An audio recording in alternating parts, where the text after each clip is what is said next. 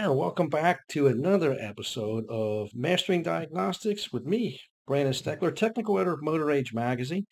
Now, today's episode is a bit different than what we typically do. I'm going to be discussing finding the limitations of the tool you're using or the test you're performing. Now, this discussion was inspired by a recent conversation I had with a good friend of mine and fellow technician about choosing the right tool for the job. What I mean by that is this. Every single tool, no matter what tool it is, no matter how inexpensive it is and simple it is to use, or how expensive it is and not so simple to use, every single one of them has its limitations. And being a successful technician means finding those limitations out ahead of time before you implement the tool or the testing technique on a broken vehicle. Because if you don't do that ahead of time, here's what happens.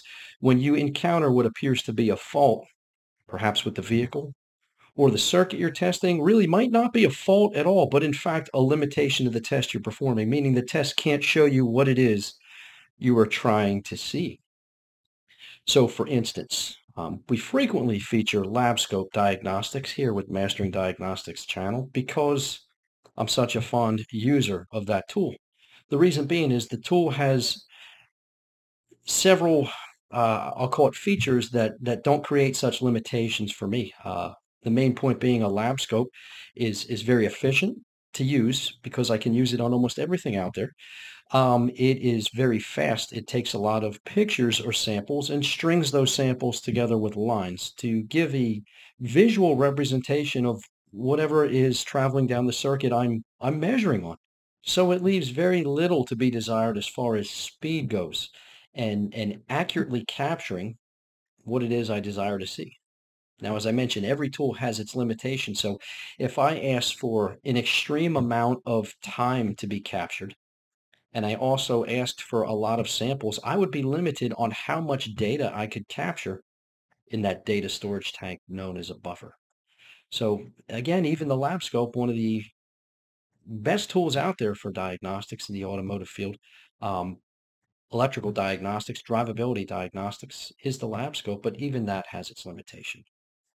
So back to the conversation I had with a fellow technician friend of mine about a DSO versus a digital volt ohm meter or digital multimeter.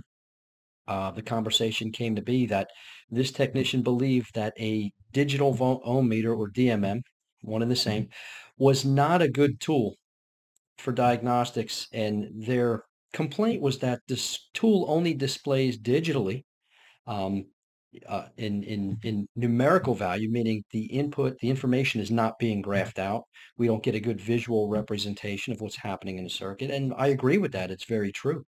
A DMM or digital volt ohm meter is far inferior to that of a lab scope, but it doesn't mean the tool is not of value to us as a diagnostician.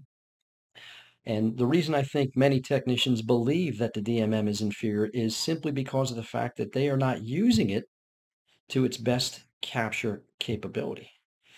Now, I'll give you, for instance, if I was to view a square wave waveform, like the one you see on the screen here, it's clear to see that the voltage travels, according to what's documented here, from 0 to 12 volts.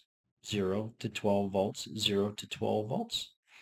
Now, if that happened at a fixed 50% duty cycle, meaning it spent half the time at 12 volts and half the time at 0 volts, knowing that the digital volt ohm meter is going to average out those samples, it will plot a steady state voltage on my display of approximately 6 volts. That's halfway between 0 and 12 volts. So the takeaway from that is I never really know if I am staring at a 6-volt fixed voltage waveform, steady state 6 volts, or I am looking at a 50% duty cycle, 0 to 12 volt square wave signal. And that would be true. However, using the digital volt ohm meter in a different range, in other words, rather than capture and average out the voltage, I can tell the DVOM to capture characteristics of what's being measured on the circuit. And in this case, I would want it to be duty cycle. Now imagine, if you will, for a moment, we are going to be looking at a port injection fuel injector circuit, one that is ground side driven, meaning it's controlled on the ground side by the powertrain control module or the engine control unit. And we are going to be back probing right here, meaning we're going to connect to the ground side of the circuit. We are going to ground our meter as a point of reference, and we're going to be measuring the voltage there. Considering a fuel injector, in this instance, would pulse 1 time per engine cycle. And if the engine's at idle, and we're idling at about 800 RPMs, that would yield us a cycle time of about 200 milliseconds. So 1 time per 200 milliseconds yields us about 5 injector pulses per second. Depending on the refresh rate of my meter, I may or may not be seeing that in what I would call real time, meaning the meter is going to average it out. We'll display that for a moment when we get outside to the vehicle. But if I were to change the meter over to measure a characteristic of that waveform, meaning injector pulse width, the meter will accurately display what it is I'm trying to derive from that voltage traveling down the circuit, how that injector is being commanded. And again, that all goes to understanding the limitations of the tool you're using. The tool of choice today is the Bosch MMD 540H. Now this pretty nifty DVOM has many capabilities, and it's designed for higher voltages to safely handle higher voltages as well, like we find on today's hybrid electric vehicles. But I'm only going to be featuring a couple of the features of this device today, simply to prove the point on what today's subject is about. So we are going to be making measurements in the voltage range like we would traditionally use a digital volt ohm meter.